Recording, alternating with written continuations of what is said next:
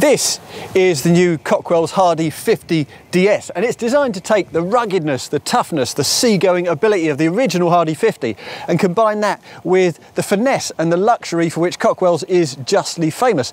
Now, we're lucky enough to have Dave Cockwell's himself on board this boat, and we're going to take it from here in Poole right across to the South Coast Boat Show in Ocean Village to see exactly what she can do.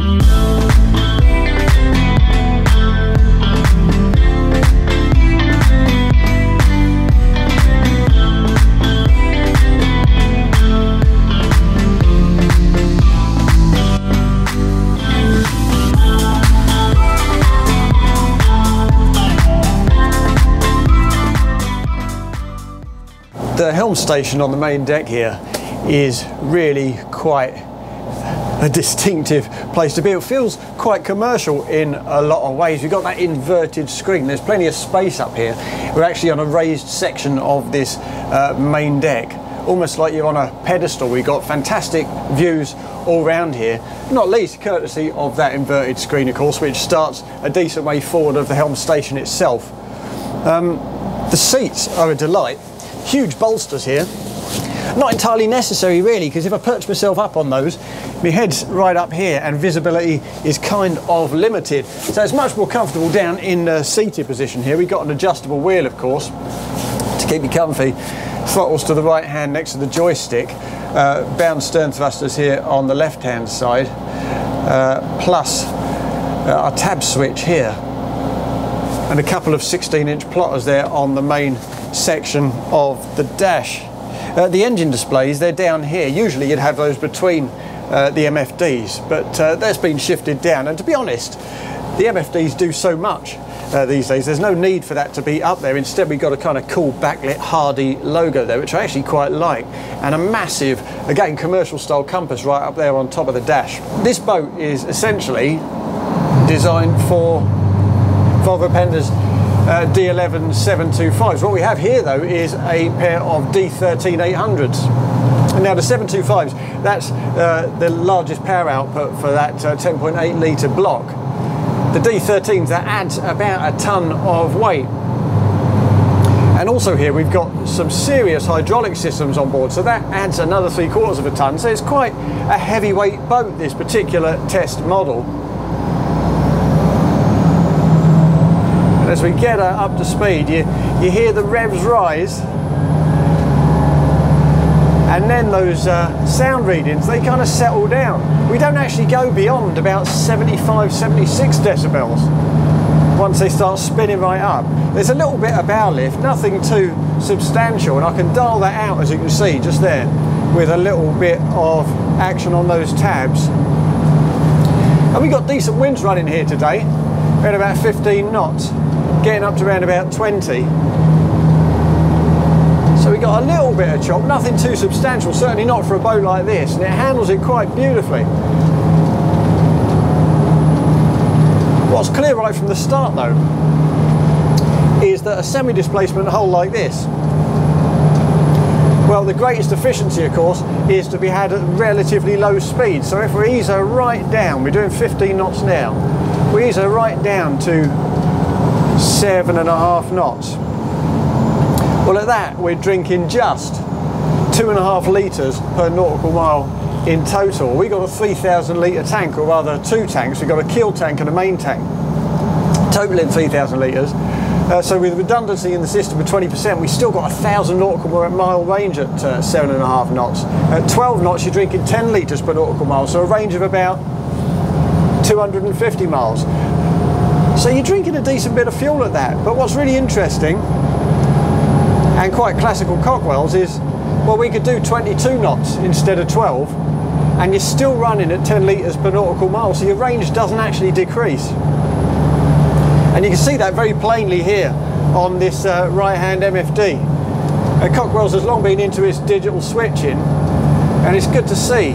It's very user-friendly. We got a simple range readout right here that calculates your real-time range based on what you got in the tank and the kind of speeds you're doing. Now, as I say, we've got a total of 3,000 litres here between those 2 tanks. What I particularly like is the fact that automatically when the main tank requires it, fuel is transferred from that keel tank into the main tank so it's usable. And that means that you keep as much weight low down as possible, which of course improves your sea keeping. Now let's get her just up towards the top end and see how she does there. Again, we've got good winds running, they're lashing us on the beam here, on the port beam at about 20-25 knots.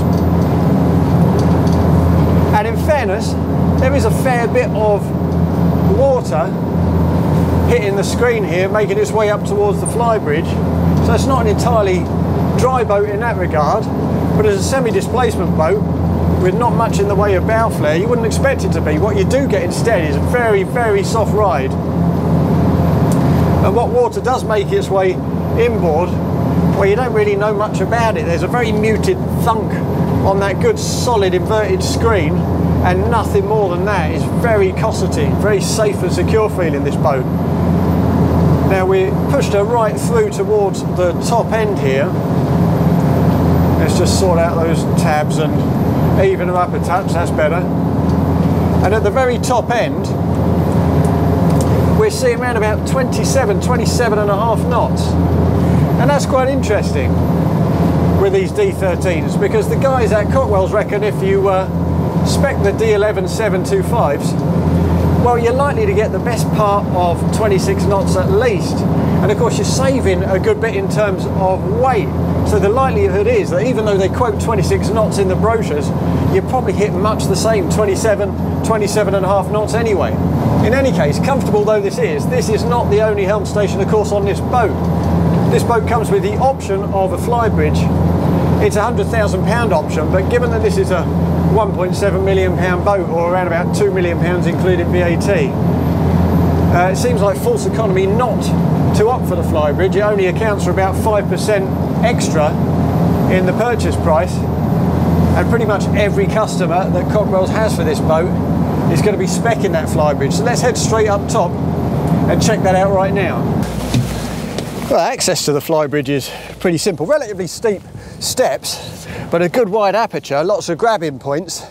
And as at the lower helm, well, up here on the flybridge, the helm is pretty much in the centre of the deck. I spoke to Dave about that, because often you'll get one on the starboard side, one on the port side, so you've got all bases covered. And he says that's just bad seamanship.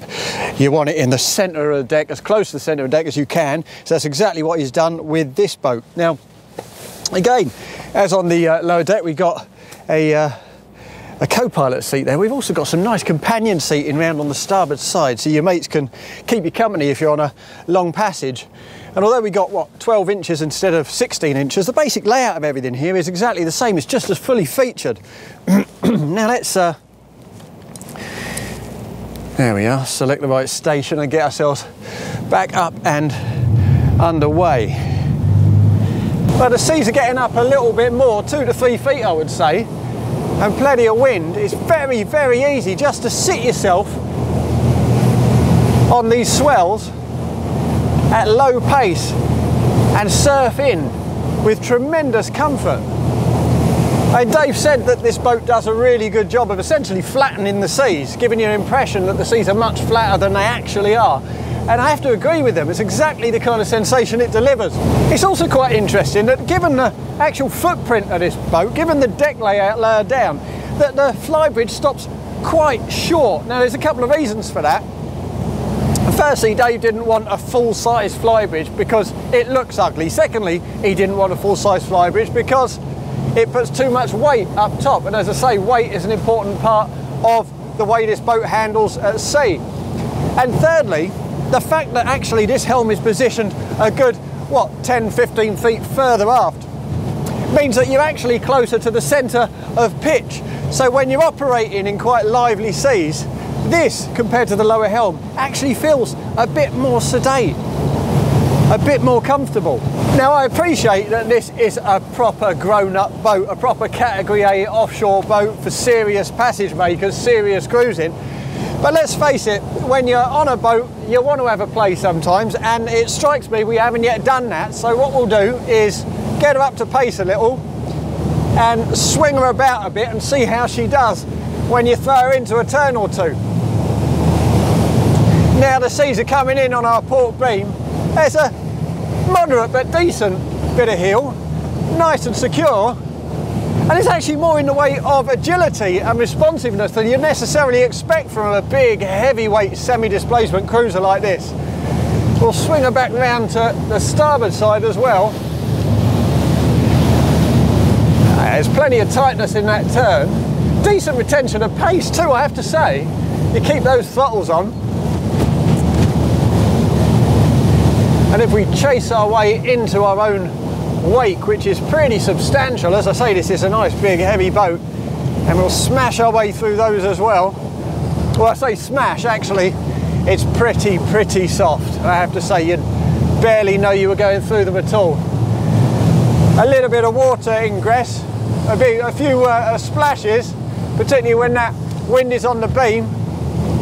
But as I say, the ride is really soft. The ride is really easy. It's a big, capable boat, but it's certainly a novice-friendly one too. Well, we've transferred control of the helm down to the main deck now, so we're free to move around and see what else this flybridge has to offer. And in spite of the fact that it's not a full-size flybridge, in spite of the fact it's relatively compact compared to the overall scale of the boat, it's pretty well spec'd, it's pretty well used. If I move around to the centre, we've got a decent size of wet bar, little catches to keep these closed at sea, of course, a little sink on the port side, electric griddle on the starboard side, and a big fridge underneath. And I mentioned it while I was actually at the helm, we've also got this companion seating to starboard. Big enough for 3 people, I would say, relatively cosy, but certainly a very comfortable spot. Again, that wind deflector pushes the wind right up over your head. It's really comfy and a great place to keep the skipper company. We've got our life raft under here. And if I move aft, well, the back end is the chief recreational zone on this flybridge.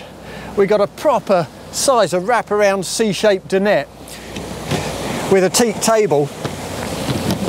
This is a thoughtful touch. When you fold in those leaves, you've got little bits of edging so that your gear doesn't fall off the table when you're at sea.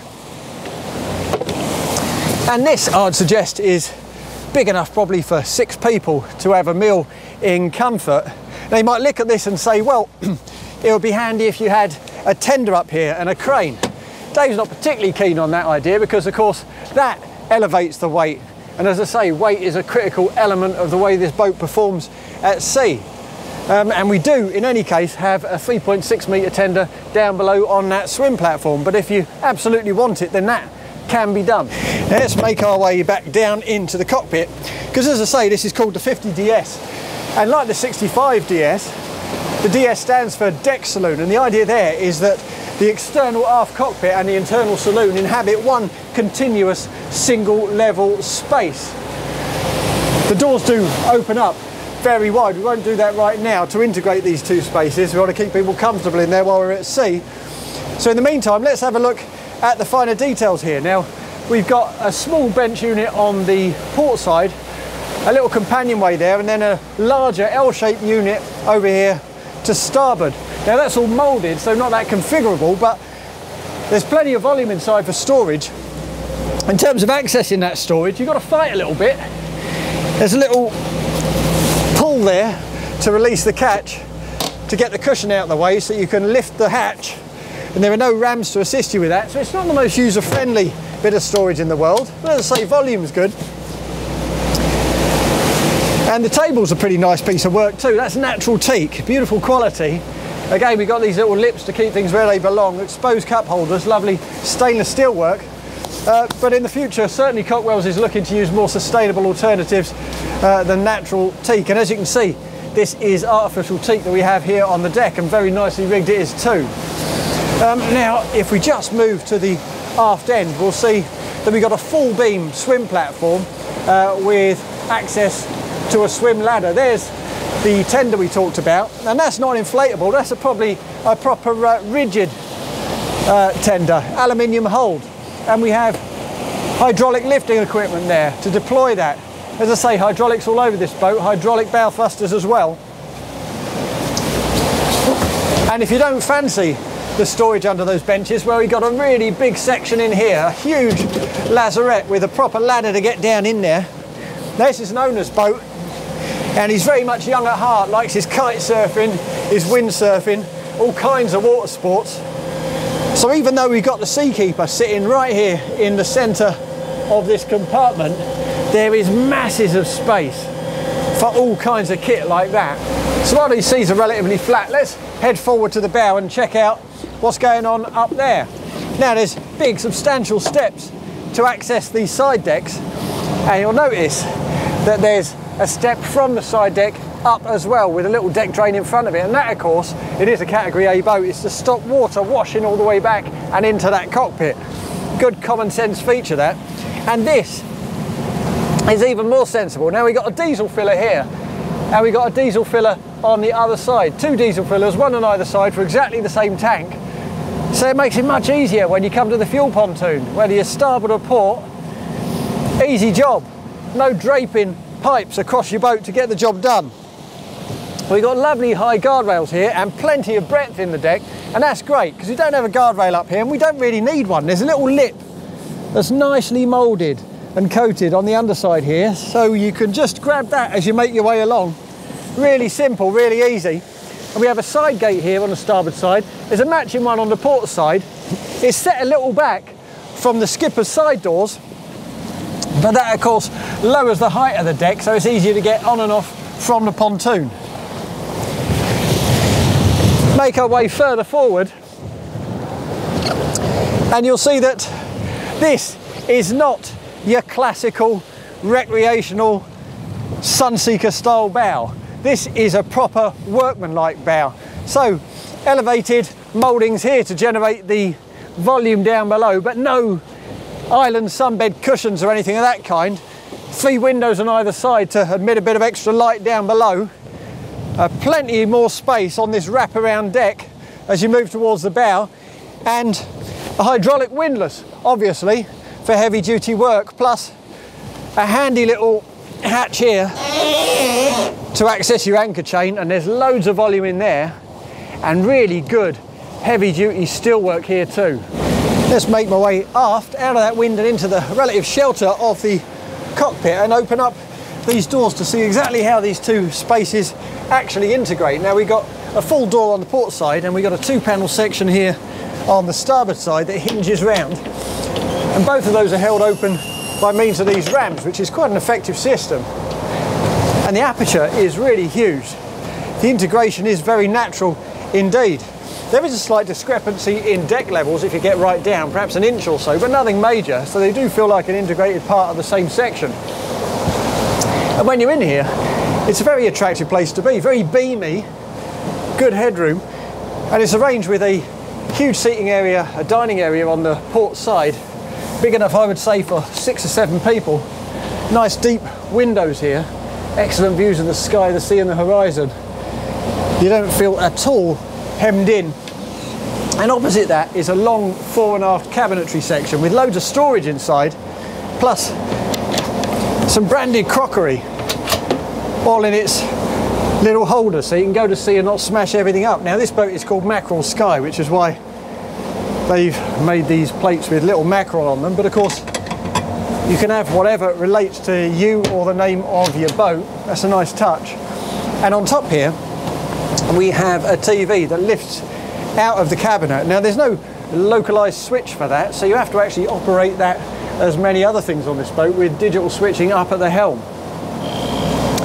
Below the deck here is of course the engines. Now as I say, they're D13s, so they're big, much bigger than the D11s, so they really do fill the space, but there's still room for all your hydraulics gear on the starboard side, plus your generator, your calorifier on the port side, and the filters are very usefully positioned at the aft end of that compartment, so there's easy access to those for basic servicing.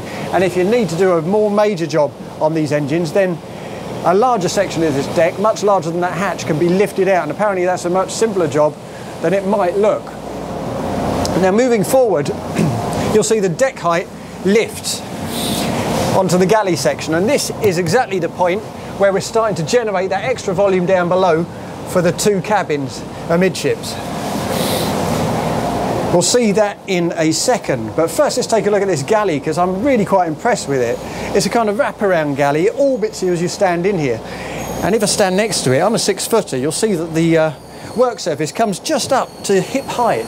It's a good few centimetres higher than you would tend to expect, and that's a much more natural sort of position for me as a 6-footer to operate without stooping, without bending my back at sea and causing myself any pain.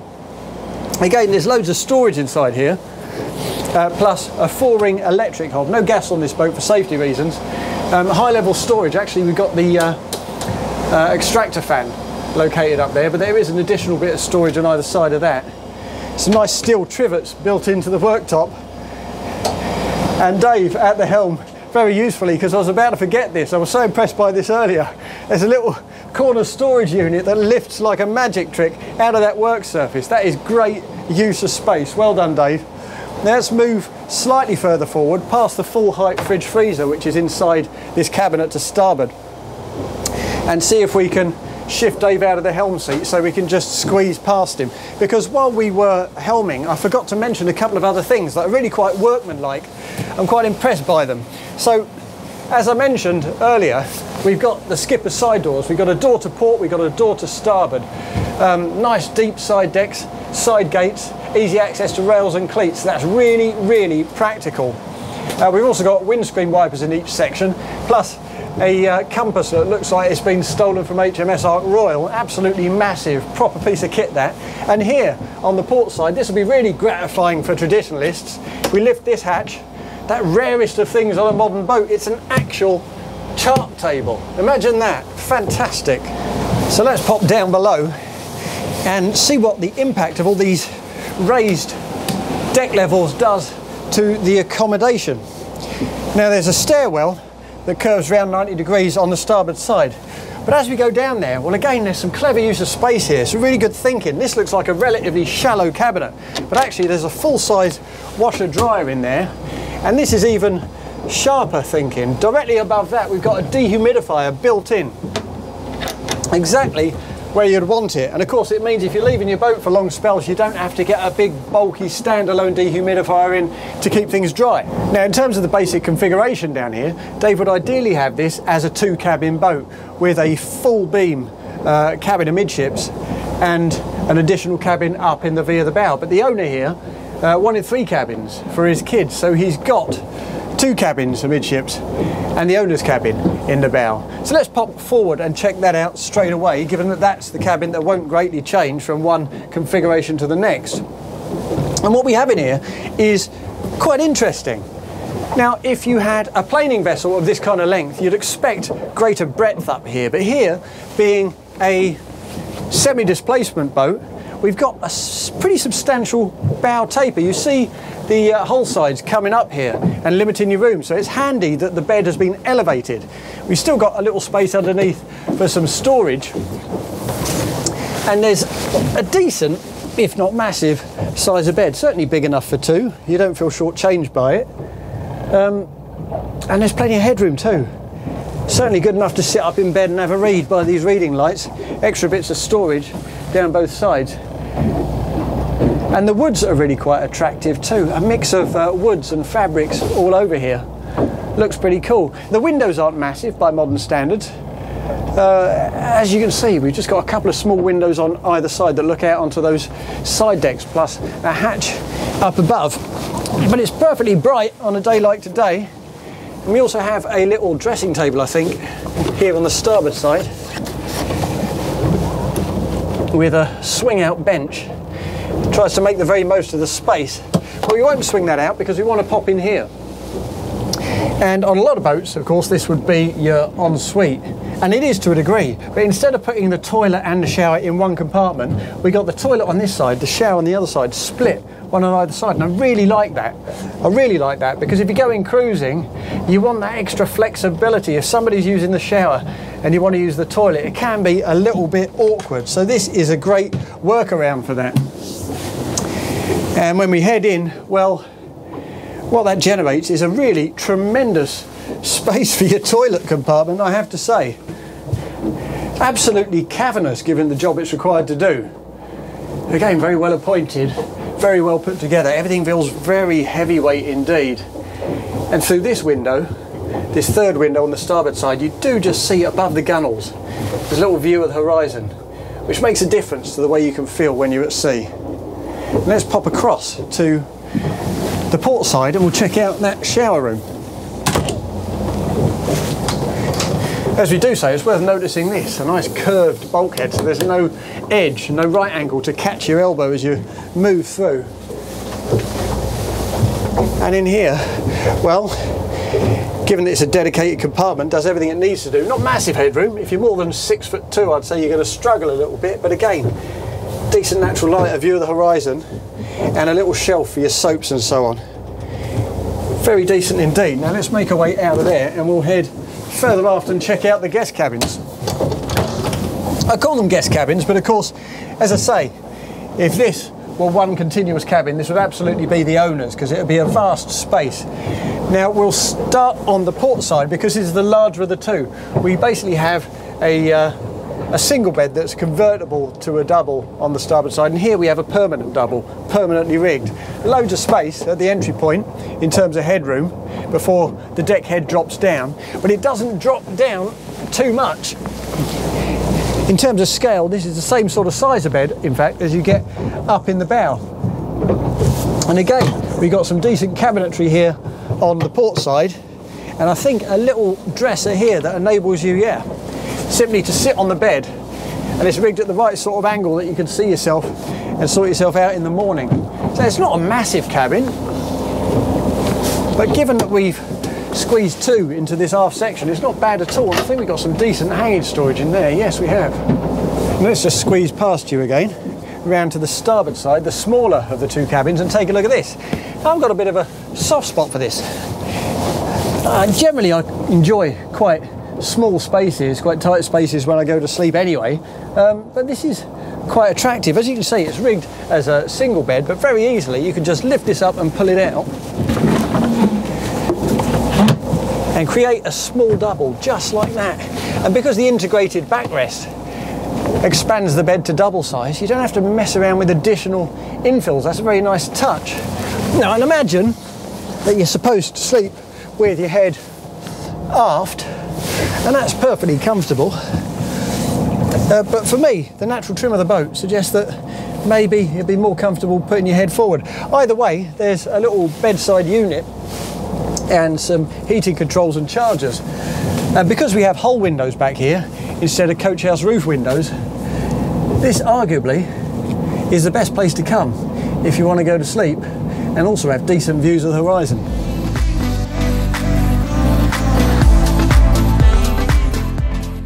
But we're arriving at Ocean Village Marina now, and I have to say that although Cockwell's acquired the assets for Hardy back in 2020, this new Hardy 50DS is exactly what I imagined it would be. It's not so much about the recreational versatility or the flexibility of application, it's more about those simple seagoing practicalities. So if you're a cruising couple in need of a proper offshore passage maker, you're going to love this boat.